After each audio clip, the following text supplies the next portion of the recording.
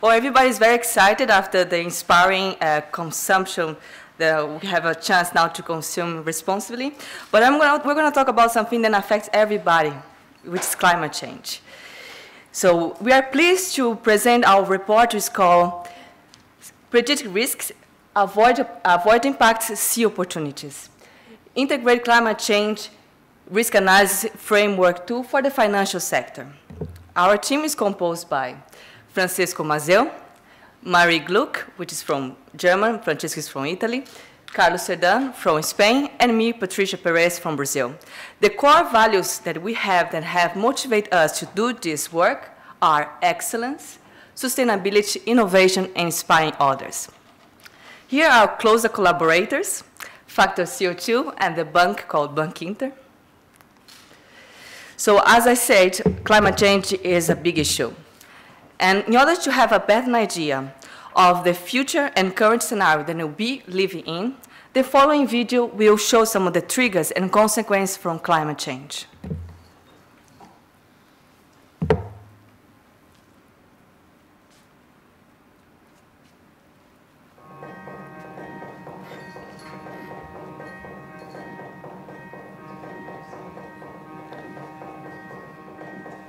Life depends on the warmth of the sun being trapped by a layer of gases that surround the Earth.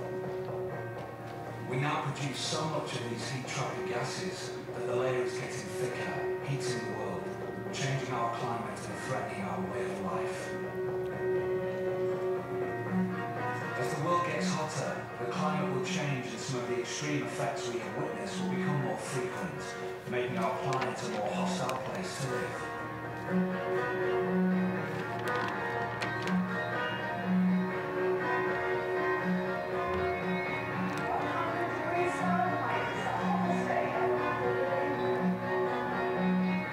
See the gases, the cause of the problem will be obvious to everyone.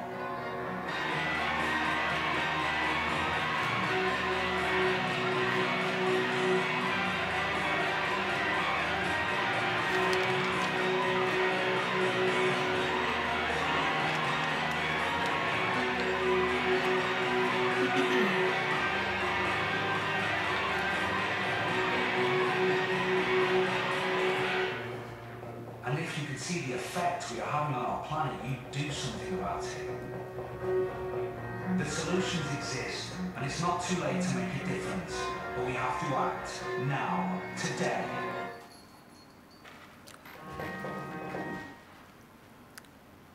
Thank you, Marie. So as you can see in the video, a crucial problem for intensification of climate change is connected to conventional ways of doing business, which aggravates greenhouse gas emissions and provoke environmental impacts. But what about the financial sector, banks specifically? Up to now, the financial sector does not feel accountable for climate change aggravation. That's because the sector, the industries in themselves, are not a big direct emitters of greenhouse gas emissions.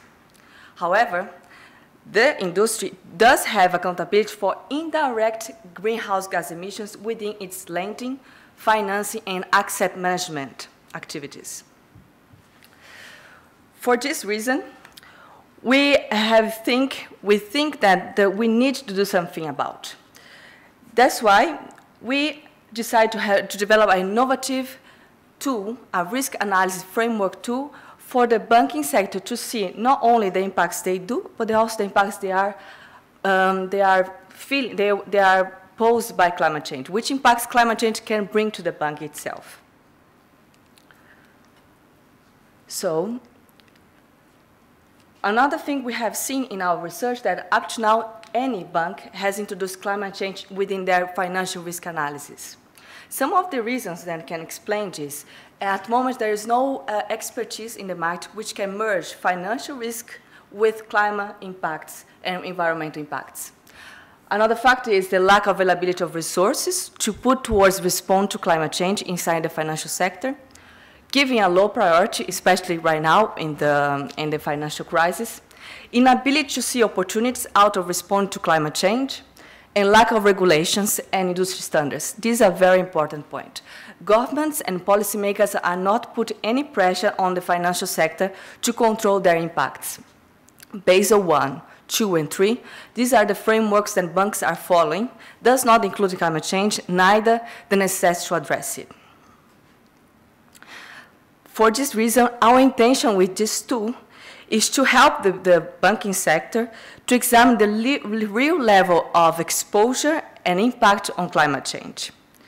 So the tool also will help them to allocate where the activities to mitigate climate change can be inserted in the core business activities, where it could improve its long-term strategy, and where it can improve its sustainability. Another very important and good point of our tool that it can help banks to see where it can add value, where it can innovate, gain efficiency, and gain competitive advantage. Now I'm going to pass to Francisco Maziel, which will explain better our methodology. Thank you, Patricia. Actually, I will start with the methodology, which reflects a little bit the way we want to innovate, as you can see from the quotation. And the first thing I want to talk about is how we innovate, because we are all familiar with this methodology, risk analysis and climate change. But the difference till now is that one is used mostly to understand threats and opportunity for the business bottom line, while the others mostly refer to understanding the vulnerability of a region to understand how a population eventually can be affected by the changing climate. So what we want to do here is mixing it together and creating a tool to understand threats and opportunity for businesses assessing climate change vulnerability. So how to do that? The first step in the framework will be obviously identifying the risk. Here we call it the screening phase. So here we try to understand the main risk for the sector, and relating to climate change means understanding how climate change emphasizes or eventually reduces the existing risk, or how climate change poses new risk for the sector. We identify 4 main categories: creative, financial, strategic, operational, and legal. Then you will see in the matrix the subcategories. Then we go on with the evaluation phases, which start from analyzing the probability of the risk to happen. Here we face the uncertainty to forecast the future. So here we need to screen the sector, understanding the trends, and eventually how climate change will strike it in the future. So we suggested, as we did, thanks to our partners, an evaluation panel to discuss the possibility of the future. Once we try to identify the probability, which will be reflected in the matrix as the size of the bubble, you will go on with the readiness, meaning how ready is a company to face a risk? How ready is to eventually respond if the risk strikes the company? So in order to safeguard the performance of the business. And here we select a set of criteria specifically for each risk category in order to identify, for example, which management system the company has in place to eventually respond. How is the level of awareness of the company personnel? Are they ready to deal with this kind of risk? Which is the commitment of the director? Which criteria they use to identify which company they need to invest on, or which project to invest on? So all this kind of consideration. Finally, the sensitivity. Here we look more at the external context, meaning that we need to see the location in which the company operates. We need to also have a look at the competitors, how competitors are dealing with the risk, so in which position is the company in relation with the competitors, how also is the composition of the portfolio of the company, meaning which are the client, the investor, the depositors, and which project the company is investing in order to see if they are affected by the climate change. Indirectly, the company can also be affected. And after this evaluation phase, we go on with assigning a pointing to every category. So as you can see, from 0 to 4, and both for sensitivity and readiness. And here, to make you understand with an example, oblivious with climate change in terms of readiness means that the company obviously has not considered climate change as a risk for its business performance, so they don't take measures to mitigate their contribution eventually to adapt to the new economy, which will change, to adapt to climate change. They don't have too much expertise inside the company to respond. They don't have any criteria to assess investment based on environmental and social governance, and so on. Finally, going to the integration, instead representing a way of dealing with climate change that represent a great integration into the company strategy. So the company try to transform the changing economic context to make it opportunity for the competitive advantage. And for the sensitivity, a very high sensitivity situation will be one in which the company, for example, operates in a location which is very affected by climate change. The awareness of people is very high, so the stakeholder put a lot of pressure on the company to react. And the company is not ready to do that. So in the portfolio, this is the proof, is the portfolio, maybe because it's not diversified, maybe because the sector in which the bank is investing are exposed to climate change. So all this kind of consideration. Very low is the contrary, meaning that the company has a diversified portfolio, they screen carefully the sector in which they invest, and the location in which they operate has in place the proper measure to adapt to climate change. Finally, another feature of the evaluation phase is the weighting, because it's very important also to differentiate according to the sector, according to the market in which the bank operates, between the risk categories. So here, as you can see, we consider mostly two main categories, which are strategic risk and financial risk, because thanks to collaboration, engagement with risk expert, we identify that right now, as you can imagine, for the financial situation globally, financial risk assume the top priorities. At the same time, we analyze a lot of research showing how in the market stock valuation of company, strategic risk is more and more assumably more important. So meaning that intangible assets are right now more important than tangible ones. So strategic risk for us assume the second position. And finally, here you can see the matrix from readiness to sensitivity. The risky zone is top right, so as you can see, the risks are already labeled, and here you can understand now the size of the bubble, which was the probability, meaning that in risk, in the same danger zone, here you can still prioritize between them, understanding which one require more urgency to act. Now I'm going to leave the lead to Carlos, which is going to explain with a practical example how the matrix works. Okay, thank you, Francesco. And now I'm going to show you the reputation risk as an example of how to apply our methodology. As you know, and all the reputation risk is one of the most important risks that all the companies and in all the sector has to deal with, especially in the banking sector, taking into account that we are under an economical crisis right now. So the first thing, or the first step, is to define what we understand as reputation risk. As you can see, is an existence of damaged business reputation and brand value among stakeholders when the business is viewed as responsible for aggravating climate change or fail to respond. What it does mean? It does mean how the stakeholders see or perceive the bank, in this case, is dealing or managing climate change issues and its impacts. But how the bank can affect climate change or can aggravate climate change. As Patricia said before, it can do it in two ways, indirectly and directly. Directly, since the bank is not a manufacturing company, its own consumption is not really high, and also its waste. But, however, its indirect contribution is really high, because it's different to invest in renewable energies or in coal mining, for instance. And on the other hand, we have the fail to respond, which is the feeling that has the stakeholders that the bank has a little commitment on superficial measures to tackle climate change. For instance, if the bank doesn't have any environmental management system, or if it doesn't include climate change into the corporate social responsibility strategy, and so on. So the second stage is to define the probability, the risk to happen. To doing that, we have to know the trends of the trends regarding to this risk.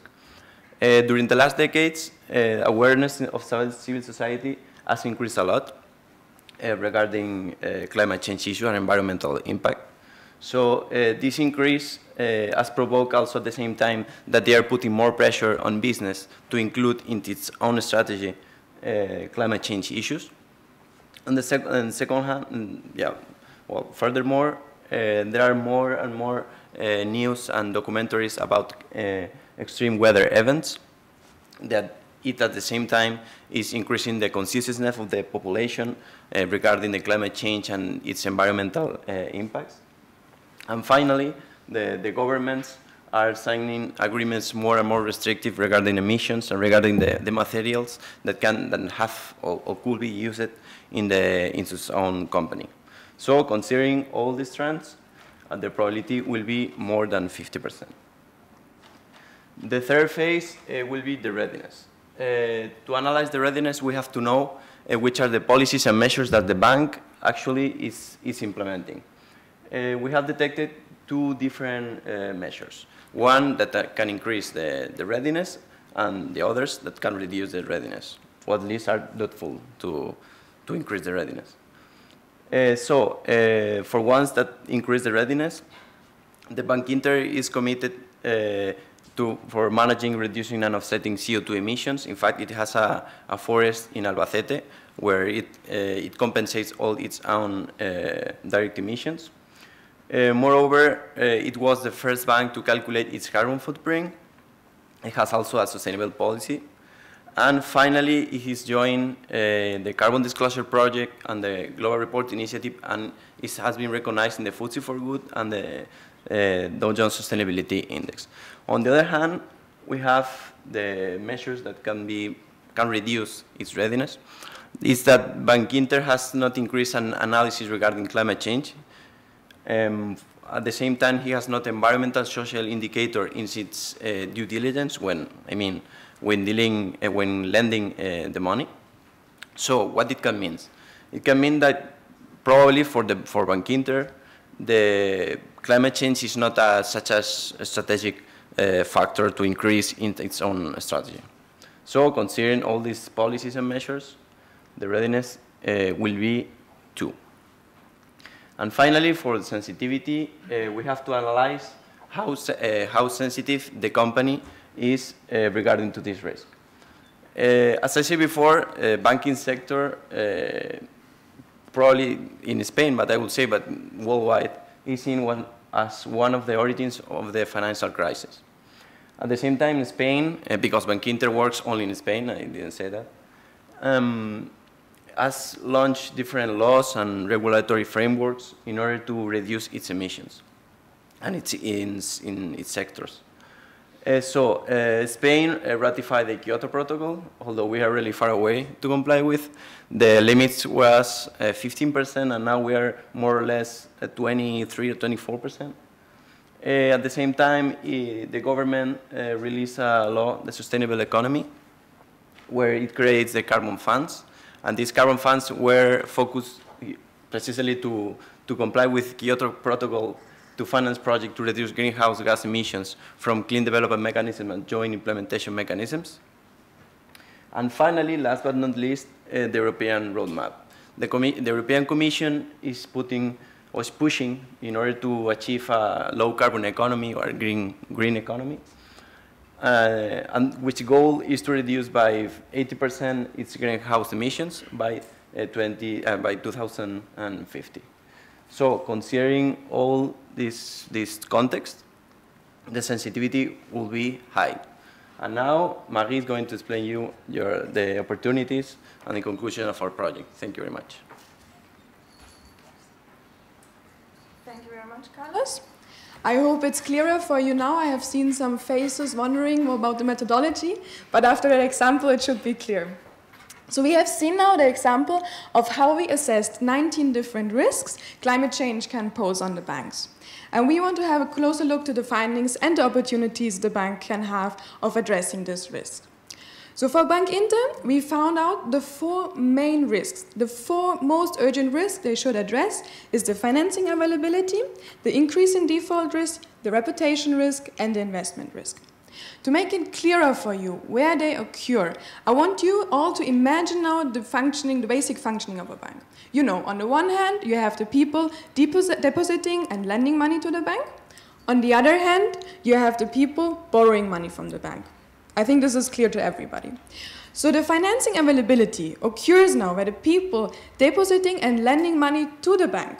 So if the bank doesn't take a clear stand how it will combat climate change, maybe people might not be willing anymore to give money to the bank because they take into consideration socially and socially responsible investment considerations into their decisions. So this might be a threat. The increase in default rate is on the other side, where people borrow money from the bank. You know that every time it can happen, someone might be not able to pay back. but climate change will increase the default rate because of unforeseen climate events.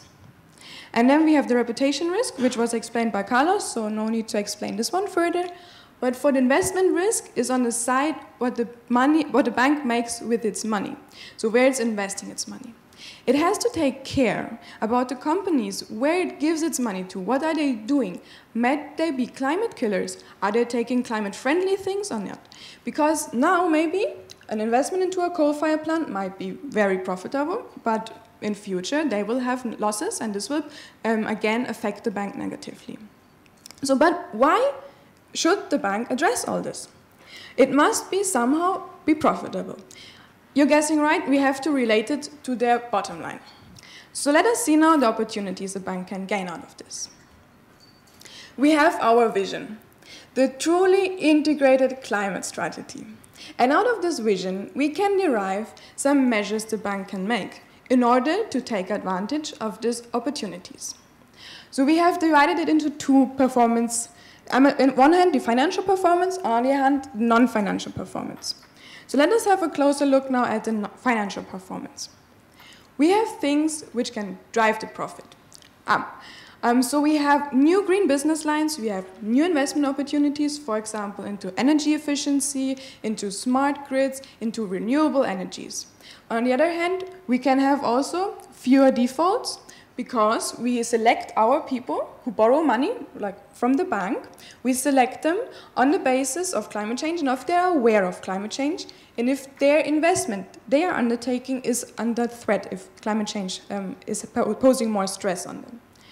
On the other hand, we can obviously drive down our costs because we have a more resource efficiency, we can avoid costs associated with inaction. If the bank is proactively now addressing this topic, it might not have to pay in the future.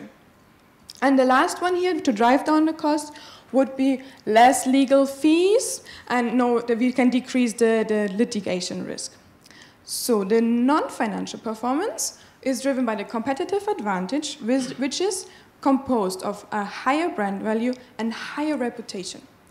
Because the bank is putting stakeholder engagement in firmly establishing into its processes. It has more transparency and it has a stronger emotional bond between the bank and its stakeholders. And then it can gain also a position as a pioneer because it's innovative. It's having new products, it's having new investment opportunities, and it can take advantage of this.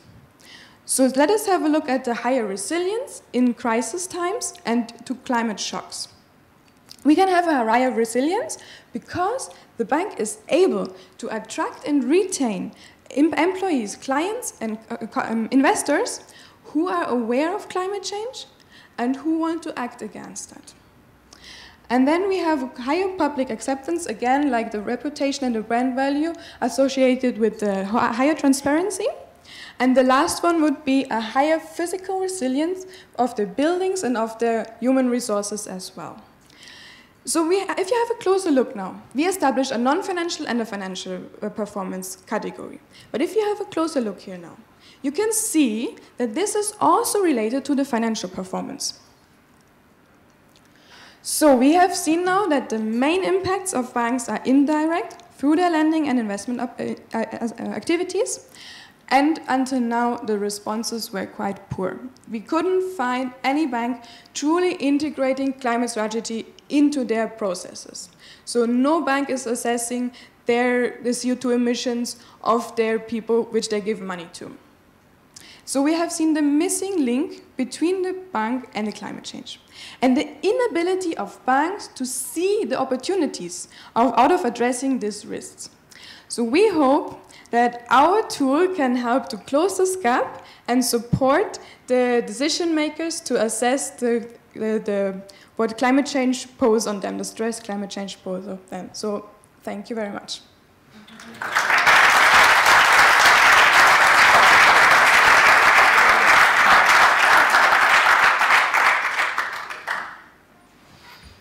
So further questions in the coffee break? Or? We have a second microphone, Leo. Do you have a second microphone?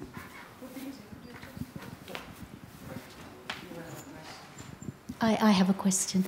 I want to know a little bit more about the relationship with Bank Inter and how you tested this. So, and what the results of that testing were. So basically, as you can imagine, when we deal with this kind of complexity and trying to understand threats and opportunity, you need to understand quite well the sector and the company you are dealing with. So for us, it's very important to make the two work. It's very important to engage actively with the company, because you cannot just read a report and say, okay, they are good or not. You need to meet people. You need to meet financial analysts, the CSR department. So actually, it's what we push to do. Thanks to the collaboration of FATCO2 and CEPA, we were able to meet several times Bank Inter, so we were able to perform like brainstorming session with them, with risk analysts and members of the CSR department, so we can have a better look about the company strategy, because sometimes, you know, even in public report, it's not possible to see really what the company is doing. Maybe the transparency right now is not such big in the sector in general. So we wanted to go further. Actually, I believe is the only way to engage proactively. It's one of the also the main part of sustainability to perform stakeholder engagement. So it was our objective since the beginning, that one. I would like to add something there. Even though we had some information we needed for our report, we couldn't use it because they don't want to disclose this more. So in our report is a public report, so we couldn't use, like, we have to assume some things, but we couldn't use all the information which was provided to us for the public report. And can I just add one little thing? Was it just the CSR department, or did you?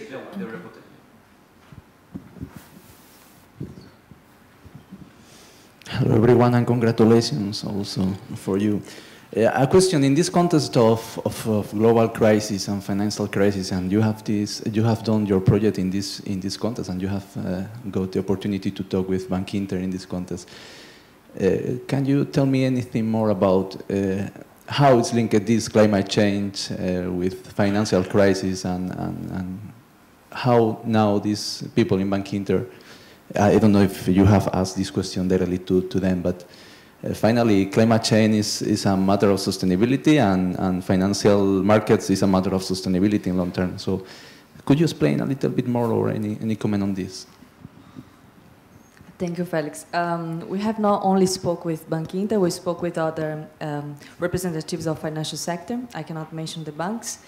And truly, they really give priority. They told me we give priority number 100 for climate change. We have a lot of other things we have to address, and we are feeling the pressure to address before. But the interesting thing is that also some of the banks have done like a stakeholder engagement and have asked a series of problems and how which is the kind of priority the stakeholders give for these problems. And climate change appears at the bottom as well. Nonetheless, they told us that this is the time to start to think about it, because the new regulations, new legal pressures will appear sooner or later. But an important thing is that this inability to see opportunities out of this. This inability to see how much it can increase their bottom line at the end of the day. So I think this is the thing that is missing within the risk analysis, to see that, to start to think and implement these actions more. You asked something else, no? Bank Inter. Well, a lot of the banks in Spain and a lot of the banks worldwide are doing things for climate change, but we have found some research that they are doing that to gain some reputation and brand value. This is what motivating them. That's right, it's very important for them actually to see that, hello, climate change is going to pose a risk on you. You have to address it. And in this way they can start to be more proactive. It's totally reactive and just moving what high street banks are doing. Yeah. Anybody want to? Okay, thank you.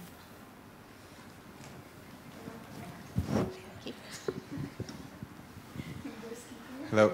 First of all, congratulations, very good job. I'd like to know if you could explain, please, how did you come up with your weighting factors for sensitivity and readiness?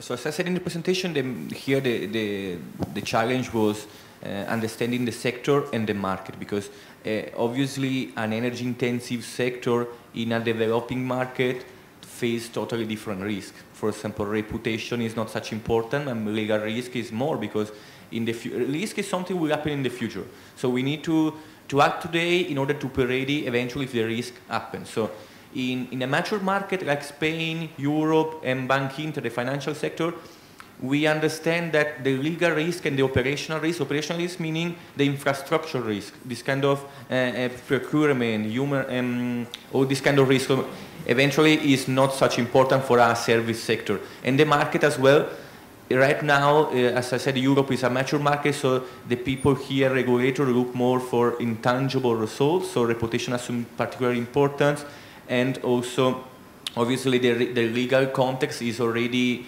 well advanced in terms of climate change. We have the energy package, the energy sustainability package of 2020, so we have a lot of regulation. Also in Spain, Carlos showed a lot of new regulation for the climate change. So we believe that also has been confirmed by the risk analyst in Bank Inter that right now, financial, because of the crisis and the financial situation, is the most important risk, because you need to be sustainable in the financial term, first of all. And then it came to this strategic risk. So programming a long-term strategy in order to respond and to maintain the competitive advantage, or at least to survive, I mean, the market, because it's very hard right now for banks, as you can imagine.